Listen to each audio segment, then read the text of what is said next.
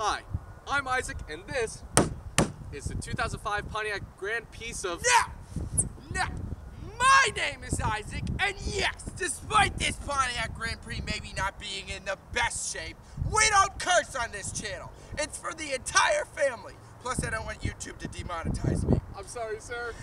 Today in this video, we're gonna look at Jordan's Pontiac Grand Prix and kind of show you guys pretty much everything that's wrong with it. You know, despite this Pontiac Grand Prix maybe not being in the best shape, I kind of equate it to the movie The Room.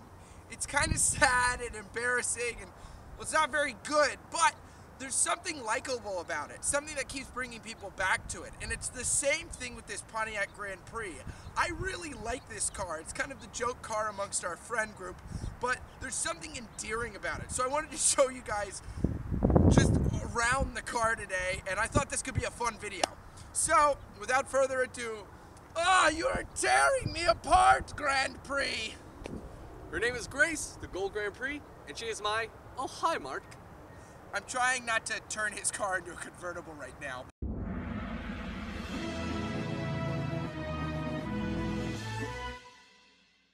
So I know a lot of you guys have been requesting me to do more cars, so here's a car. Yeah, I know it's kind of a drastic measure comparatively, and you were probably expecting some sports car or something, but Jordan's a good friend of mine, and I decided to review his car, and pretty much this video is a cry for help. Jordan's looking for a new car, and basically what we're gonna do is any profit raised from this video, now that I'm monetized on YouTube, is gonna go towards Jordan getting a new car.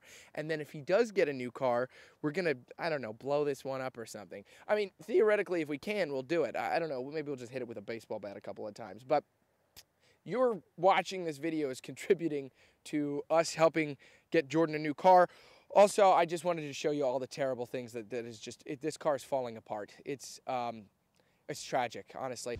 Alrighty, so here's what we're gonna do. We're gonna do a walk around of the exterior. Jordan's gonna show you guys pretty much everything that's wrong on the exterior. Then I'm gonna sit in and show you guys the weird features on the inside. So Jordan, let's take it away. Alright, so starting off, we got our tires, which are normally fine, except for the fact that this one in particular, just the front left, deflates faster than the rest of them. Due to, from what I've been told, is a puncture on the inside of the rim, but no one seems to be able to fix it. No matter how many times I try to get it fixed, they can't fix it. So that's fun. The side rear mirror is good now, but at one point it was smashed off because in Philadelphia, some drunk college kid overnight smashed it off. That was Seems fun. to be a Philadelphia thing. Yeah, probably. Faded stickers are fine. Yeah, that's just... That used to be a stormtrooper. It was. And we also have our tailgate shield here that's cracked, a little bit cracked there as well. I won't go into details about how that happened for legal reasons, but I will say... Did you kill someone? Never mind. It is getting a little moldy in there because rain is able to get in, but it still works fine. No shortages on that or anything like that. That's fine. So now to go a little further, see I have a little bit of a crack going here from when tractor trailer before I owned this kicked up a rock in front of the car, and it started small here, but as it got throughout the years, it spread a little bit. That side spread underneath here, and now it's over on this side. That's not good. Are you gonna fix it? Then, as we come around to the front, we have the fog lamps on for now so you can see, because that one's on. This one on the bottom over here burnt out. However, I can't seem to be able to replace it because, from what I can tell, since I live in PA, I can't order it for whatever reason. I can find compatible ones online, but it says I can't get it shipped here. And it says anytime I look it up online, I have to go to a dealership from Pontiac, a company that's not around. Huh. Also, the bumper here's a little messed up, but that's fine. Alright, so moving into the interior here, this is where the quirks really ramp up in here. First off, I just want to touch upon, there is the passenger side in this car. This isn't like a fault that his has. It's just the passenger side has 4 AC vents. I have no idea why. The driver only gets 3. That is the weirdest thing to me, that you get 4 over here. It's weird. So what else do we have in here that you want to touch upon? We also have my turn signals, which I replaced the headlights with new LED bulbs, or the turn signals with new LED bulbs. Yeah. But the car can't tell that there's bulbs in there because it gets too new. Still works, still lights up. The car doesn't know it's there, though. So that's fun. Yeah, that's weird. And, you know, you might forgive all these things in this car. You might be like, Isaac, it's an old car. It's got all these dings and scratches and cracks and mistakes. Because it's old. It's probably got 200,000-300,000 miles on it. It's 15 years old. That's understandable. Yeah. It has 77,000 miles on it. Doesn't have 277. That is GM reliability. Along with that, we also got a leak in the floor over here on the passenger side that I've taken to many mechanics. No one knows for sure what's going on. It's probably the crack, but we don't know for certain. Also, this car first originally came with a mechanical, electrical car move. Like a seat. Like the seats can move automatically. Like power seats. Yeah, thank you. Yeah. They're powered seats. I wanted to keep letting you keep going to see it. The electrical, mechanical, car maneuverable, the moving, mechanical, the seats move. The seats are powered. The hash bringing. So the seats are powered. The seats are powered, or at least they were, except after I took it to get inspected one time, I came back and they don't work anymore. And I tried to get it fixed, but they can't fix it. So that's fun. It's stuck like this forever. That's great. This is, well, forever is a... I don't know if the car will be around that long. My favorite thing with this car, and the reason that I said, Jordan, I have to review your car, is he came up to me at work the other day, and he was like, he's like, so my air conditioning is stuck on at full blast permanently. Even when I turn the car off, the air conditioning is stuck on. And so what he has to do, so he went to go get it fixed, and then so you got it fixed initially. I got the blower motor fixed because that had melted, but also along with the blower motor is also the actual control unit for turning it up or down. That also got melted, which is a known Pontiac Grand Prix issue that was never recalled for, so that's cool. Yeah, so without further ado, we're going to show you this issue because it's still happening. Can you adjust you could adjust if it's heat or cold, right? I could adjust the heat, I could touch the temperature and where it's going out of. But you can't adjust the fan speed, basically. So first, I gotta make sure the car is running, pop the hood.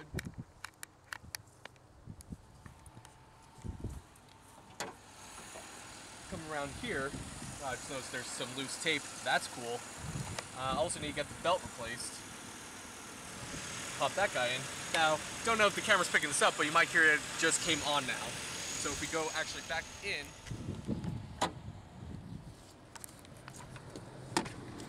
you can hear the AC's on. Now you might be saying, now Jordan and Isaac, yeah, that makes sense. You put the fuse back in where it's supposed to be. Of course it's gonna go.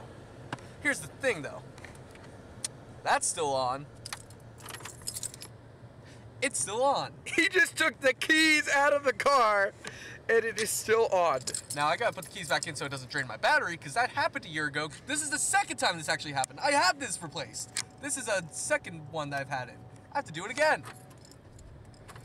So now, we go back.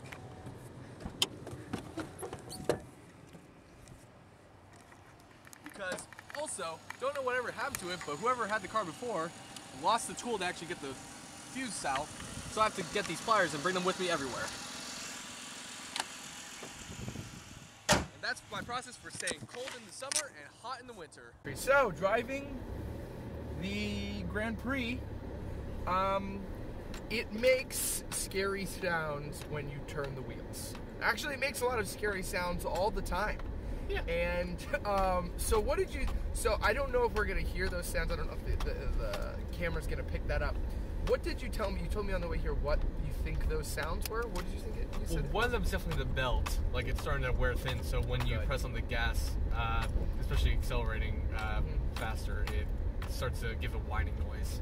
Yes, I literally, we were driving here, I was like, what was that? And he's like, oh, that's just the whining noise. Like, it's just normal. Like that just happens on every car. Yeah. Let's cut this. All right. Yeah, that doesn't happen on your car, on your Tacoma. No. Do you hear that? No. Yeah, that's. I mean, how is your Tacoma doing, by the way? I heard that you were missing gas at one point, and that the front was messed up. It's the last time I let a celebrity on my show. Yoda reached out and was like to film a car review, I would. And I was like, that's weird, you're Yoda. But I was like, this is really cool. So like, it was a starstruck moment, if I'm being honest. I was starstruck. So I was like, oh, yes, absolutely, Yoda. I would definitely allow you to do it. He's like, good. Show up to your house promptly, I will. And then he was there like the same day. So I was like, okay, I guess I'll let you film here. But he siphoned all the gas out of the truck, and he caused a major accident. Thankfully, no lives were lost, and no one was severely injured. But it was a really big accident on the highway he caused with my truck. He's actually awaiting trial right now for. It's not funny. Don't laugh.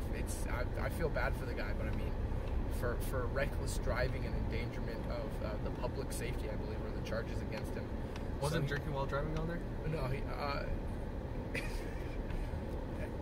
No, not technically, because they couldn't since gasoline is not something we traditionally drink. They couldn't determine if they were actually going to slap him with a drinking driving charge, because they were like, well, gasoline's not something you tend to usually actually drink, so that's still up in the air if he's going to get hit with that, because they don't really know the effects of gasoline on the human body.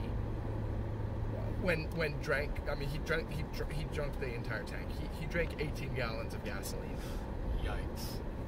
I mean, he's also not human, though. The court hearing was awful because he during arraignment he had to pee like 50 times. It's not funny, he had to just keep going. The bathroom, may I please have? These are serious charges. They are serious charges. I'm just thankful no one got hurt. But back to the great Grace the Grand Prix.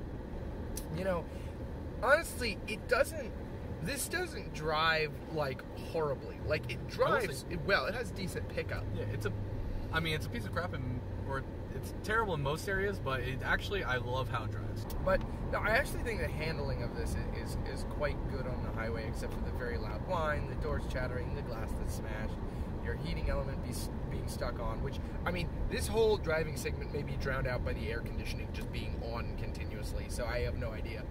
But that'd be awkward. Well, we'll see what happens. I'm gonna save it in the edit. We'll just like amp it like to like 80% audio. Tell the audience about how the check engine light is continuously on 24/7. Apparently it's been on since his last inspection, and they were like, yeah, no, it was on before I had taken inspected last year, and it was still on after the fact, but they said that they went through and tried to see why it was still on, but they fixed every issue that would have been causing it. So it's just on. Yep. I will say, the sound in this car is actually... Sound is good? Sound is good. It actually has a great bass. Oh, that's cool. That is very surprising. Out of everything in this car, great bass, guys. If you love great bass, get a Grand Prix.